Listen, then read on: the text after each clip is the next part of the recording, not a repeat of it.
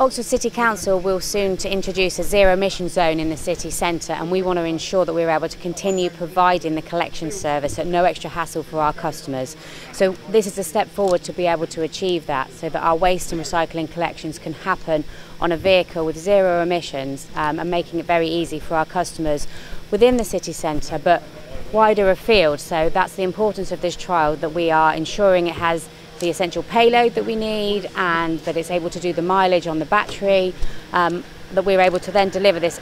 service to residents and businesses.